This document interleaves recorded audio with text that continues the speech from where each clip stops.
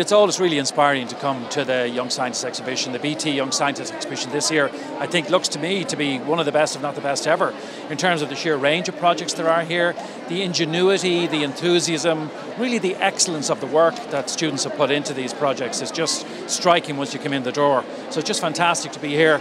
I wish I did pay a little bit more attention to science when I was a student, but I was a little bit more tending towards the opposite direction of the humanities and wasn't very scientific, but this is really inspirational and I just congratulate everybody involved. I think it's fantastic to see people who are thinking about the future, I suppose not just for themselves in terms of their own future careers and employability, but also what makes the country better and what makes services better, what makes leisure better, what makes the environment better, what makes all of the things that are important for modern life, what improves on that and what can improve on it. And you can just see as I was saying, sheer ingenuity of so many people applying their minds to really practical questions and dilemmas that we have. So it's a terrific exhibition, it's a terrific combination of projects, and they're just fantastic people here. On this 50th anniversary year, I think we've seen in the reports just in recent days in the lead up to today or to this week, the sheer number of people who have participated over the years, people who have succeeded, who've won the competition.